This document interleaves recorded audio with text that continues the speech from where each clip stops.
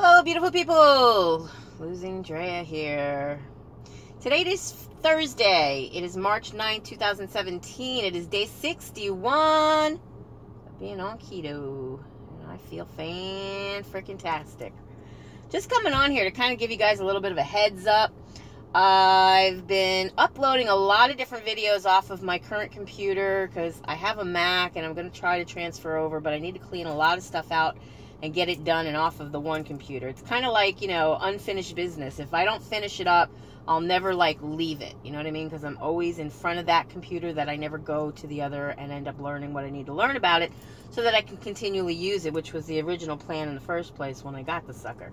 So, I have a series of some videos that are really what I call the lost video files or the lost videos.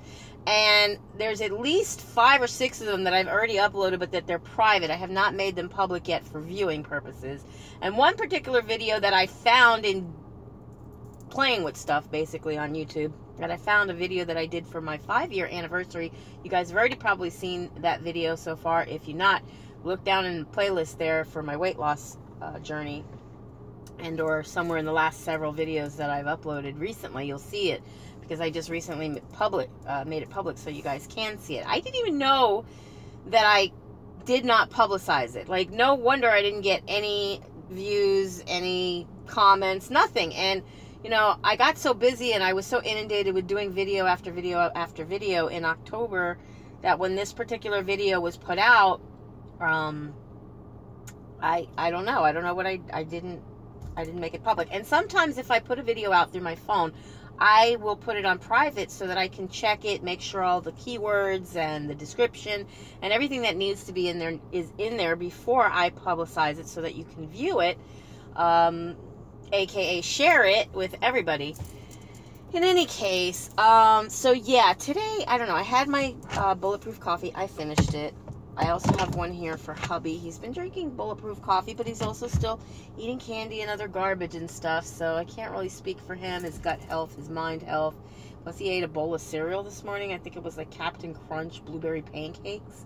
Some, I don't know, limited edition thing, and he's raving about it.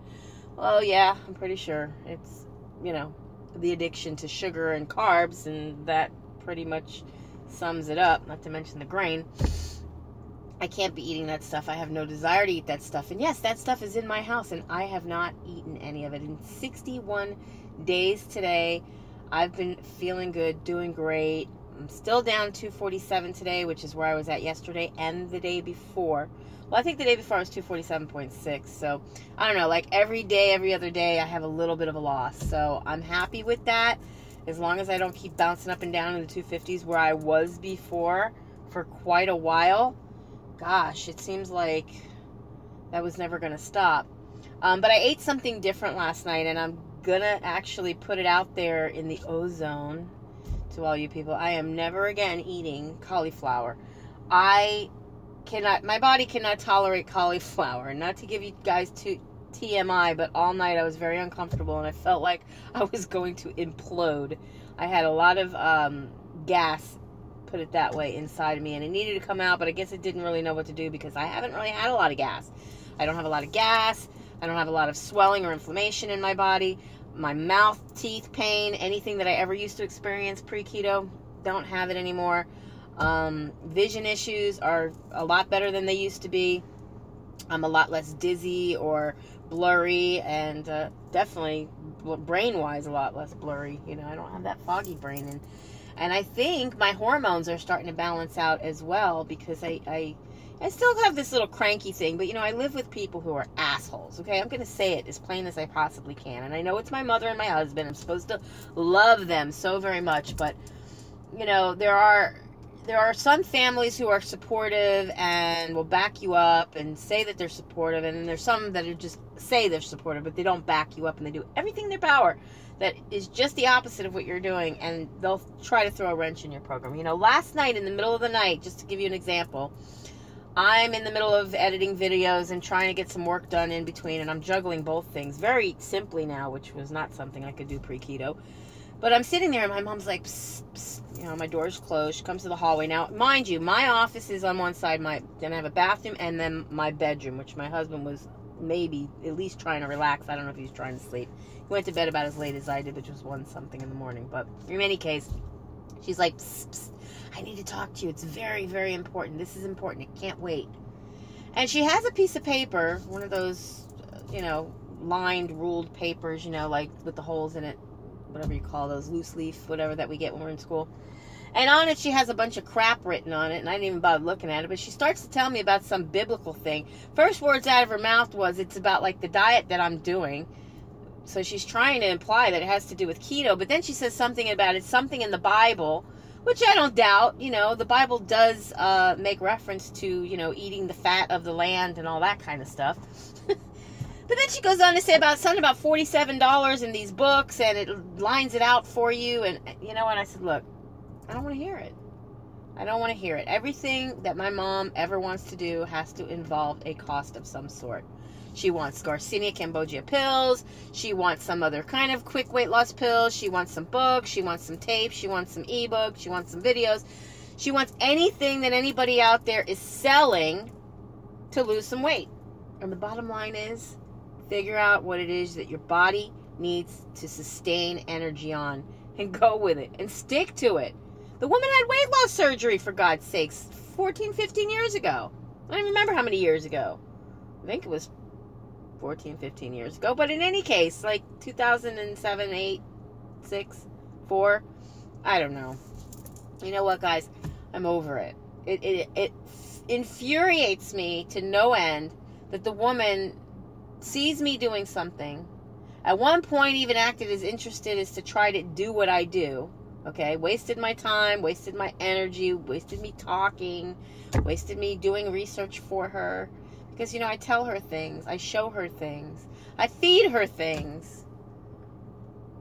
And she still wants to put money that she don't have into somebody else's pocket for something that probably, if it is anything like what I know, it's free information that's out there on the internet. And she's on the internet constantly. But you know what she does, guys? She plays games on Pogo. Sitting there, clicking, popping balloons, and God knows what else she does, chatting with people who are not going to benefit her in her life whatsoever. And I'm guilty of doing that in the past myself. You know, I have a website called pogonuts.com. It's been around for years. I think since like 1999 or 2000. And I paid to keep it there, but I don't really do anything with it. And it was because I was a Pogo nut. I used to play games on Pogo for tokens that you couldn't do anything with. That you, to this day, you still can't do anything with. I don't know anybody, because I know quite a few friends to this day that I still have that I met through Pogo that still play Pogo, even though I grew up and grew away from it. And they've never hit a jackpot or won anything, got a t-shirt or a hat or something for their thanks for all the millions of clicks that they do, because every time they click on something, even if they're a free user, Pogo makes money on you guys. Same with Facebook and all their games. You know, Zynga and all those companies that make those games.